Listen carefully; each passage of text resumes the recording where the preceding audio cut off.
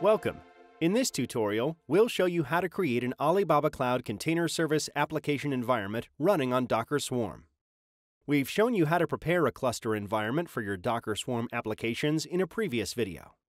Let's first make sure our Docker Swarm cluster is running. Head over to the Container Service console page in your Alibaba Cloud account.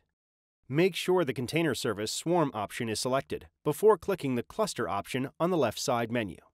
If all's well, you should see a running cluster in a healthy state. Go to the Applications menu option and click Create Application. In the basic options, add a name for the application. Version number, the default is 1.0. Select the cluster you wish to use for the application. We only have one running cluster, so this is defaulted. And select your release strategy.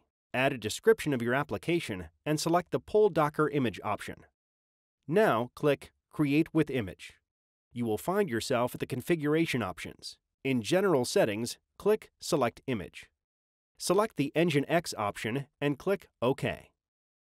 The latest Docker image version is pulled from remote Docker repositories by default. You can now click Create on the right-hand side. You will see a confirmation that the application is being created. Now you will see your nginx application in both the Applications and Services menus. In the Applications menu, click the nginx running application and click Update. Now we can configure the networking. Add the port mapping details for HTTP and HTTPS ports 80 and 443 and the container port. Now click Update. You will see the application creating and then eventually settle into a running state. Click the Applications menu. Click through to the application details. In this view, you will see a number of tabs. The Services tab shows the state of the application. Click the Containers tab. In this view, you will see all the VPC network port settings, the container IP, and the node IP. You also have the option to monitor the container. Click the Name link. You will see a number of graphs, including the container's CPU, memory, I/O, and process utilizations over time. Now, click the Logs tab. Here you will see the logs for the container, if any. Now click Events. This option will show you a list of events on the container. Now, click the Routes tab. Here you will see the container's endpoint. Go ahead and click the link. You should see confirmation that you have set up the nginx container correctly and it is running. Now let's integrate WordPress with nginx on the same cluster. This time, we will use an orchestration template. Go back to the Container Service console and click Applications.